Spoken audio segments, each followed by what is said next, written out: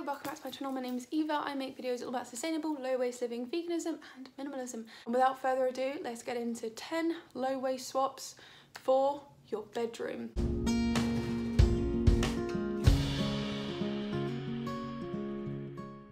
The first swap I have is buying sustainable fashion. It's really important to buy sustainable fashion. Sustainable fashion is better than fast fashion. Obviously, fast fashion involves the exploitation of the environment, of people, maybe even animals, depending on what you're buying. So yeah, buying sustainably and ethically is really important. So always buy sustainably. The next thing is second-hand fashion. Buying second-hand is really great. It's really good for the environment because you're not requiring any new materials to be made, any new products to be made. You're simply using what has already been made. The next thing is secondhand furniture and just furnishings for your home. So we get all of our furniture secondhand. We got it all off of Facebook Marketplace, which is really great. And for your furnishings, for example, our curtains in our bedroom were originally downstairs in our kind of like dining living area, and we weren't using them there, so we brought them up here and just put them back on. And you can also get curtains secondhand really easily. It's much more sustainable to buy things secondhand and way cheaper. The next thing is energy saving light bulbs and just energy saving things just in your bedroom. It's where we charge things, we have the lights on when we're just sitting in our bed and whatever.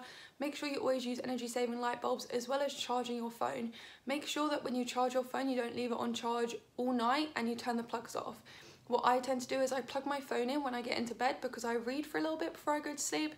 And then when I finish my reading, I unplug my phone, I turn off the switch so that I don't waste all that energy. It's actually really bad for your phone battery for it to be plugged in all night. So next thing is bedding and sheets. You can find sheets secondhand. I wouldn't personally buy bedding like duvets and pillows secondhand, but all of our duvets and pillows are vegan. They don't have any down in.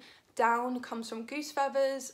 Geese are plucked alive to get the down, so not only is it super unsustainable because it's part of animal agriculture, it's also unbelievably disgustingly cruel, and so that is not good. Obviously, if you already have down, then use it, don't waste it, but when buying in the future, please don't buy down.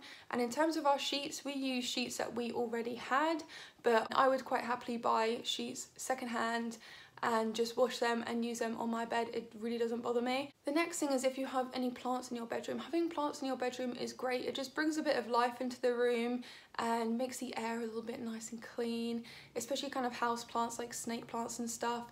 Just make sure you look after them. So I clean all my plants with banana skins. I've shared about this on my Instagram. I will leave that link down below, of course. The next thing is mothballs. So mothballs tend to be plastic. They come in plastic. They're little plastic balls that you put in your drawers or put in your clothes so that moths don't eat your clothes. It just deters the moths. They are full of chemicals. They are not good for you. They're not good for the environment because they're plastic, and they're not so great for moths. Instead, we use these little rings of cedar wood, and you can hang them on your hangers above your clothes and put them in your drawers, and when the cedar wood kind of stops having an effect on the moths, which might eat your clothes, you just shave down the cedar wood to expose some fresh cedar wood and they'll start working again. The next thing is birth control, because of course the bed isn't just for sleeping. So I'm gonna make a whole video on sustainable sex. I'm just finishing off some research. I like to use a diaphragm, that's my personal preference. I am in a monogamous heterosexual relationship with my partner of 5.5 years. I don't use any hormonal birth control, I just use my Kaya diaphragm. I really enjoy this, but yeah, it's a really great alternative to single-use birth control methods. But obviously, if you are not in a monogamous relationship, then you need to be using something like condoms, just because otherwise you're not protecting yourself against sexually transmitted infections and diseases. And the next thing is hankies. So in every room in our house, we always have a jar with some hankies in. They're really great. You can use them to clean up anything. You can use them on your face and just throw them in the washing basket once you finish with them and wash them and reuse them over and over again. And the final thing is sleep.